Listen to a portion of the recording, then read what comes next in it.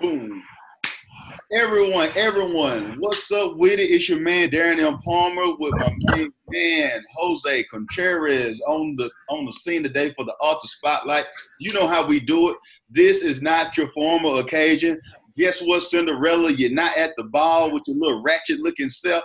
This is the Author Spotlight, my people. This is where we go behind the scene with best-selling authors, those who are change agents, those who are planet shakers, who are shaking the industry up. And when I talk about a planet shaker, I'm talking about the real McCoy tonight. I'm talking to my main man, Jose Contreras. I don't have to ask people if this dude is real. I know this dude right here is real. I mean, this is what we say back in the day. This is before I got my degree and all that. He keep it 51-50, you know what I'm saying? 51-50, you know what I'm saying? That's what he is. Excuse that southern vernacular there, but Jose is a great individual who proceeds to make a difference in his community. He's loyal, he's faithful, he's a great guy. I just want to let you know that he's educated, and more than that, he pours his heart out into whatever he does, and he's there for change. Okay, for all those intellectuals out there, I had to put that out there for y'all. But this is the Author Spotlight. I just want to go a little bit in detail and share about Jose. For those who don't know Jose Contreras grew up in the south side of Milwaukee, Wisconsin. He is the son of a hard-working woman from Mexico. He's a loving, he's Jose, let me get the stuff right. He's a loving woman from Mexico, a loving father from Mexico as well. Growing up on the south side of Milwaukee, Jose witnessed gangs, crime, violence that led him to develop into a leader and protect and serve his community. It's more about Jose. Also, he's a graduate from St. Thomas. Is that Moore High School? Correct. He earned his bachelor's degree in criminal justice in 2009 from the University of Wisconsin, Milwaukee, UWM, and returned to UWM to earn his master's degree in administrative leadership with a concentration in adult and continuing education leadership in 2016.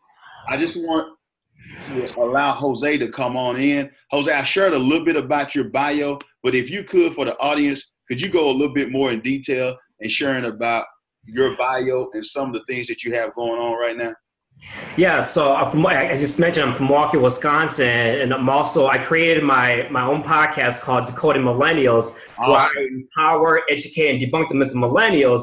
Because when it comes to the word millennial, a lot of people for different generations have a negative meaning towards us, and I feel as though we are the hardest working generation out there who wants something different and making changes and challenging people to do things differently. So I'm the host of Decoding Millennials podcast.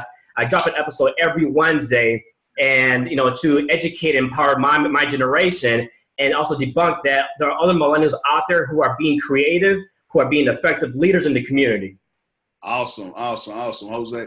And when you're talking about being a leader in the community, Jose, for how many years have you been doing this? Because when I hear you, when I see the movement that you have, some people don't believe me when I share with them how long you've been doing this. But I just want to debunk the myth right now. You're talking about debunking the myth of millennials.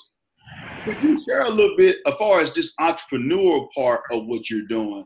Could you share with the audience how long you've been doing this? So for me, I'm 31 years old. The entrepreneurial spirit was in me for a long time since I was born. And I think I unlocked it in 2012 when I started to discover who I was and also understanding my identity. And in 2016, that's when I started to unlock a little by little of the entrepreneurial spirit a little bit more and challenging it and discovering who I was and walking to my purpose. Okay, that's real good. And now the numbers do lie. I don't want to hold that up from anybody. I just want to just point that out. I got my copy right now, and so the numbers do lie. Why this book though, Jose? I mean, you got a background. You could have talked about your parents coming to this country. You could have talked about, gang violence. I mean, you could have talked about, a plethora of things. Why the numbers do lie? I shared my education, the failures in my education and personal life, and I talk about the principles that I use to bounce back to be the person I am today. For example, I'm a first-generation Latino who is an author, podcast host. I have my master's degree. I moved to a different state to advance in my career. But the thing is, I failed so much in my education, in my personal life, but in my education, I flunked third grade. I did horrible in my ACT twice, where I scored a 15 the first time, a 14 the second time. I barely got into college, and I barely graduated with my bachelor's degree. So I really had to make a big turnaround to figure out, to who I was and how do I walk in my purpose. If I would have believed the times that I failed in my life, I would not be the person I am today. Exactly. Man, I really appreciate you sharing that. For so many, they think one bump in the road, one tragedy, one traumatic issue, as we witnessed in Houston, one flood, what happened in Puerto Rico, that some people think that's the end. But schools like yours give other people hope, and they too can make it, Jose. Yeah, and also too, like, I'm not the best, I'm not the brightest, but I had to change my mentality to be who I am today. And it wasn't easy, but these principles that I have in the book really shaped and put me in check to be in the right direction. Awesome. And when you're talking about the right direction, let's look at it a little bit deeper, because we're going behind the scenes. And I want to look at it. Some people are wondering, how in the hell do you do it, Jose? To be honest, I think the first step is believing yourself. I mentioned before I failed a lot in my education. And also, the failures in my education was a big cloud over my head, and I let it define my future. And I looked at it as like, you know what? It's time for that change. I had to believe in myself that I'm able to create my future now and not let my past define my future. So that's why I said that sense of direction is believing in myself, knowing who I was, knowing what I want, and knowing where I had to go. And let's look at the transition, because you have did a brilliant job of switching lanes. And what I mean by switching lanes, what some people don't know, we're going behind the scenes here. For some of you, I know you tuned into the podcast, but we're going behind the scenes. You have watched this man overcome a lot. And I'm not just talking about the early part of his life in the third grade scenario. Let's just bring it up to date around the beginning of 2017, 2016. This man was finishing up his master's degree. He was writing a book at the same time. He was preparing to propose to his now fiance and future wife here in a little bit. He was transitioning from moving from Milwaukee to Chicago, starting a new position. At the same time, he started a company. At the same time, he had all of this stuff going on. Now, okay, that's just a little bit of a snippet. And some of you saying, like, Darren, what the hell is going on? I thought that was more than enough. No. Now he switched from getting the book out, doing speaking engagements, and now all of a sudden we got Decoding Millennials. So let's just look at that a little bit. What is going on in that mind of yours for you to keep tackling? Are you a glutton for punishment, or what? What allows for you to keep higher and higher and higher and going after bigger and bigger game and goals, Jose? I'm hungry. I know that I had to do, before I leave this earth, I know I had to leave everything behind. For example, one of the reasons I wrote the book, because there's so many students out there who are struggling in their academics and not sure how they can move forward. There's a lot of millennials out there who are having a career crisis or thinking suicidal thoughts and not sure if they should continue. I went through that, and that's one of the reasons I wrote the book and keep on pushing. And with the Decoding Millennials is that I want to create this network and this movement of my generation. Like, hey, yes, a lot of people don't understand us, but at the end of the day, they gotta love us. Wow. And that's it. I love how you debunking the myth that millennials are hard workers, and every group, every generation have people that don't work or that you should find unemployed or not trying to move to a higher level. So you can't group or classify one group of people as one thing because you're being narrow-minded. Would you say the same, Jose? Oh, yeah, of course. Yeah. Okay, when we look at this Decoding Millennials, why? I know you're saying because of the lie and debunking the myth. What have you learned from Decoding Millennials? Because me personally, everything that I create, even though I'm doing it for one reason, I find that it's fruitful in so many other areas of my life. Because just like right now, when I'm here with you, I'm learning. Mm-hmm. I just learned about a new camera. I did 3 or 4 interviews a day for different shows. In every show, I'm constantly learning. I'm the host, but I'm learning on every show. So what have you gleaned since starting Decoding Millennials by some of the people that you've had come on?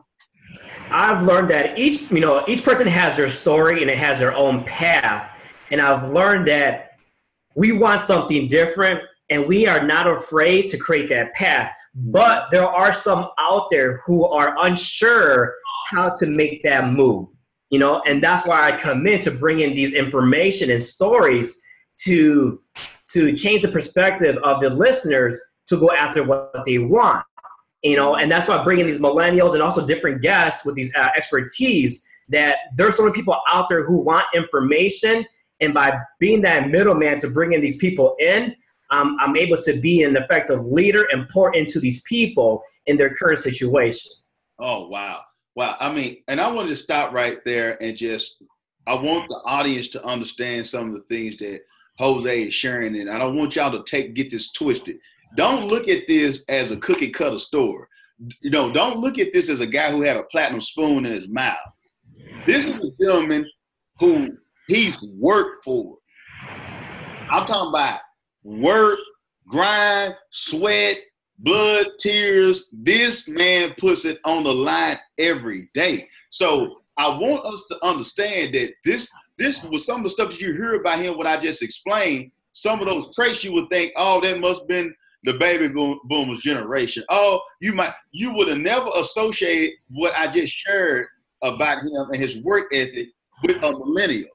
This is why it's so imperative that we understand we must debunk the myth of letting people put labels on us that's untrue. Because Jose chose to say, you know what? You can't put me in a box. You can't tell me that I don't have a work ethic. You can't tell me because I'm come over here or my family come over into this country that I can't be X or I can't be Z. I can't be this. I can't be that. He debunked the myth. He didn't say, you know what?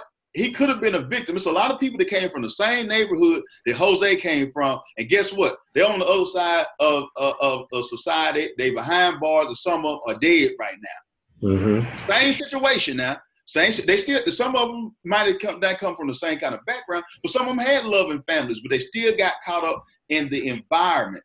I want you to look at the environment that Jose put himself around. I want you to look at his work ethic.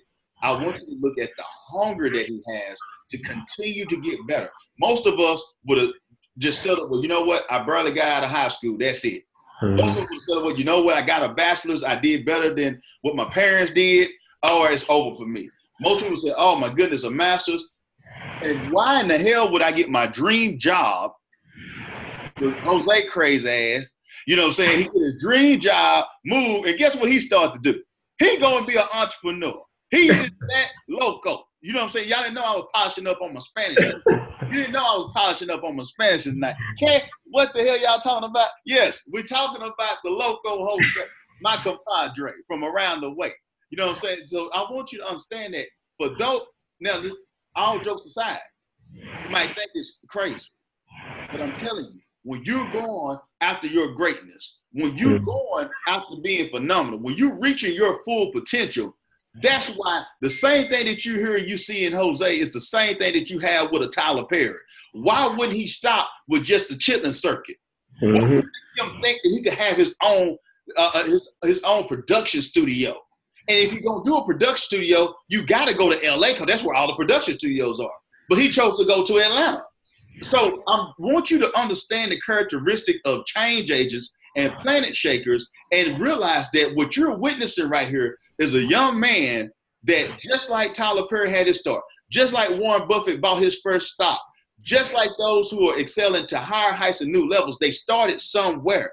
But the mindset that he has is that what I want the Author Spotlight audience to get is the mindset of hunger. It's more in me. Okay, that's cool for you. There's some people that work beside him in a cubicle that is just fine for them to be where they are right now, which is nothing wrong with that for them. But for him, he knows that his greatness awaits. He knows that he's moving from ordinary lane to extraordinary drive. And you have to make up the decision in your mind that you are going to move there too. And on that note, Jose, share with the audience, because you've written one book. those who follow you a little bit know that you're writing another book. Mm-hmm. Share with them, after all the stuff that I just shared that you're doing, they already know that you're loco. Okay. So how are you doing the writing process with everything else that you have? You're recording the podcast, you got to go to work, you got other stuff, you got speaking engagements, you got a woman is in your life, bless your heart. You see, you got all that going. You blessed, boy. You blessed. You blessed. Yes, you blessed. But so you got all that you got to handle now that you didn't have at first. You didn't have, you know, your fiance there, and you got to take in consideration her time and what she needs. That's true. Her family, all that. So how are you doing your writing process now different from what you did last time? I think that I had to kind of digging back, like finding that other why, you know, creating a different why, you know, like, you know, I forgot to mention before is that, you know, my mom came from the States, you know, at the age of 19, not a word of English. And, you know, she's an entrepreneur. She's very successful, you know, everything she's done. And my thing is I owe it to her, and there's no reason why I should not be successful because she's done a lot of work. But now that it was the second part of this process of the book is that I had to be more effective of my to-do list. I'm big on a to-do list to keep me on track.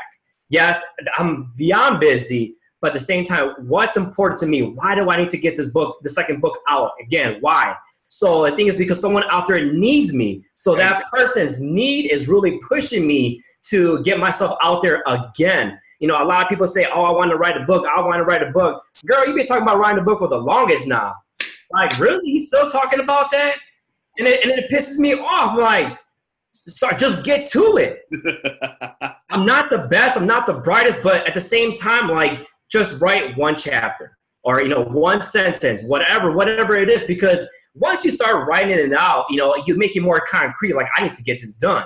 So for me to keep on pushing is that someone out there is waiting for me. And also for my mom to be, you know, to take the torch from her and to keep on moving forward. Like, hey, my mom worked so hard for my family. You know what? It's my time to shine for her and to pass it on. So when I have a family, that I have this blueprint for them, just like my mama did for me.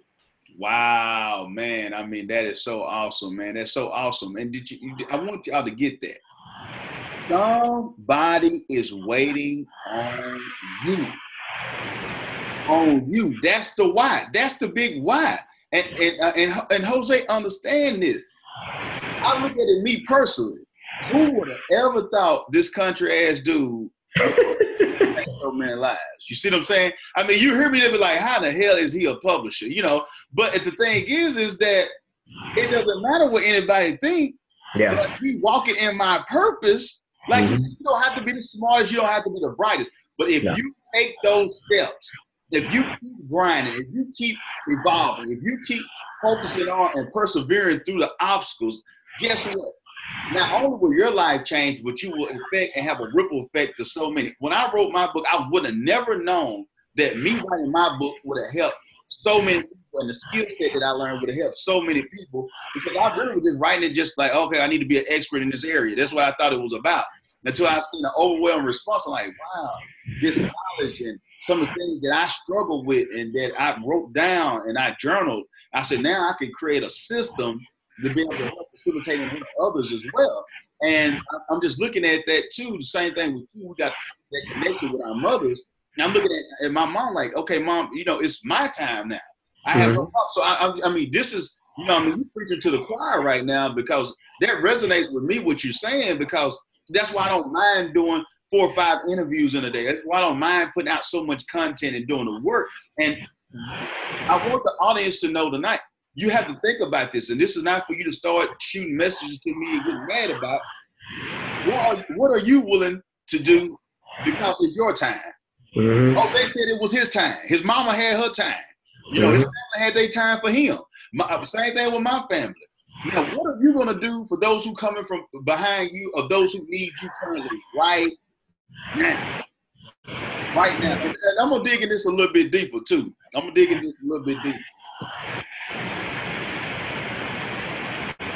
You know, Jose, how do you handle this thing when things don't go right. In our process, we had to repurpose some of the content. There were some errors that we had to correct. We had to go through some different things. You had to go and speak when you weren't even a speaker, and people called you to speak. So I want you to share with people. Everybody a lot of people want to be an entrepreneur. A lot of people want to be the head honcho. But I want you to deal with some of those stress factors and how you kept going on. Because you could have whined, you could have cried, but you had to get yourself together and overcome when it wasn't so perfect. And so many people think that everything is perfect. So how have you handled some of the stress that comes along with being a CEO? You know, the one thing is that I pray for this, and I had to be ready to accept it. And also I had to understand the whole process. It's like you say, you want to be an entrepreneur. And it's funny, though, because it's a different world. Yeah. And you have to understand there are sacrifices, there's stress, there's health risks and all that. Yep. But at the end of the day, why are you doing it? There you go. You know? So you're going back to the why and pushing me to, yes, when I'm stressed, I had to kind of take a step back and realize what can I control? Because I cannot focus on the things I cannot control because it'll put more stress on me. Mm-hmm. So I can't be tripping now and just do the best I can and what I can provide. And like I said, I'm not an expert of being a writer or whatever, but at the end of the day, I want to put myself out there. That's it. Because if I keep on waiting for that perfect moment, it's never going to happen. If I would have waited for my podcast to get the right equipment, man, I would have missed opportunities. But the thing is, if you don't know something, if you're unsure, ask. Open your mouth. You have it, use it. That's it, man. Wow. Use it. And stop waiting for a perfect time. It will never be a perfect time. You know what? I got some people right now, bro. I'm going to be honest with you. I know some people who got books out. I think they might have saw 3 errors in the book. There wasn't even a big deal in the book. You know they haven't even been selling the book. They've been sitting there for months with the book done, and they haven't even sold the book. I'm like, what? Man, I'm reading John Maxwell books right now. I'm finding errors in. I'm reading the Hollowell book. I'm reading great authors. I'm talking about people who sell more than we probably would ever could even imagine of thinking about selling. And they still got errors in the book. The book is about leverage and the content. Stop whining and crying. Guess what? Your podcast, right now, we're doing the show. Do you know that there's some stuff that keeps coming through the audio? Like, I don't give a damn. We still shooting the show, baby. And you'll learn and keep on going. You keep on going. Because guess what? When people hear it, they're going to say, man, that was a kick-ass interview. Hey, thank you for the content y'all shared. See, we overthink stuff that the real true audience that's looking for you, they don't even care about all that. Yeah, that's true. That's true. That is true. I mean, we want it the best as possible. We want to do a great job. I'm not saying we're here to be slackers, but I'm just saying give yourself the luxury, give yourself the grace to know like it's okay. Yeah. I can tweak this later on. I can come back and get this lined up. It's not the end of the world. It doesn't mean that I need to stay on the bench. And by the way, before we go any further with this interview, I want to give congrats to Jose, and I want to show y'all how real the behind the scenes is, because the questions that I gave him, I didn't even ask him that on the interview today. The questions that my staff sent over, I didn't even ask those questions because I've got a relationship with this man, and I need this is why this is behind the scenes. And I'm able to pour out what you really need to hear with the current. For those who heard the podcast, that was one Jose. Mm-hmm. It's been a drastic change. Oh yeah, Jose, who we're seeing before us right now. So I would dare cheat you or cheat him from getting the experience to hear the nuggets and gems that he's encountered. So this is not a watered down thing. You heard real, raw, authentic entrepreneur grind, real life. What really matters, his real whys on this interview today. But I do want to leave with this, Jose. Could you share with the audience more about you, how they can benefit from your coaching, your packages, where they can find more information about you, your podcast, handles on social media, the whole nine. Yeah, so on Instagram, you can follow me at Decoding Millennials, and also on Facebook, Decoding Millennials Podcast. And if you want to reach out to me, it's at Gmail, so it's dmpodcast17@gmail.com. And for the job hunters out there, okay. If you're struggling to find your purpose, if you're struggling on mastering the job hunt, or if you're struggling to get multiple job offers, I'm willing to help you out to leverage that, to find that position and the career that you want to build. Because I believe that you don't want to work for 30 years at a job that you hate. I want to help you to create that and build that career that you want. That's it, man. That's it. I mean, and please take advantage of this. I can't tell you how many people who are struggling, who the suicide rate is crazy on Monday. That's true. That's true. That is true. I'm glad that you mentioned it, and that's why I expressed that. Like, why work at a position that you hate? Create what you want. Like I said, I created the podcast. I wrote the book. I'm not an expert, but I did it. But so if you want to find that position, and also you don't have to be an entrepreneur, but if you want to find that position, build that career, contact me, because I will help you find those, that position you want, get those the multiple job offers. It's time to create you and get going. Yes, yes. And you know what? I got to correct you real quick. You are an expert. And the reason you're an expert is because you did it. Yeah. See, if you wouldn't have did it, you wouldn't have been an expert. Because you did it, now you are the expert. There you go. There you go. See, people are waiting to be something. You can't go and say that you married until you get married. Yeah. You can't be an expert till you do something. So you'll never be, well, I don't think I've done enough yet. Well, that's true. What you're doing is how you become an expert. Mm-hmm. And sometimes we have that mixed up. So, but you are expert now. I mean, you are doing your thing. You have authored. You're looking at the second book. You're moving forward. You continue to grow. And could you just, for the audience on Author Spotlight, could you just give some parting piece of advice to those millennials, to those baby boomers, Gen X, whoever out there who's listening, about if it's writing a book or just pursuing a big goal? What could you share with them that could be beneficial for them moving forward after hearing this interview? Stop talking about it and be about it. Like I said before, like you've been talking about writing a book for so long. You know what? We heard that story multiple times. Stop being a broken record. Or you talked about your certain position, your career. You know what?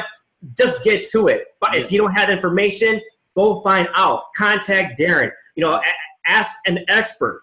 Yeah. So stop talking about it and be about it. Stop complaining every single day and get to work. That's it. That's it. Hey, you heard what my man Jose said.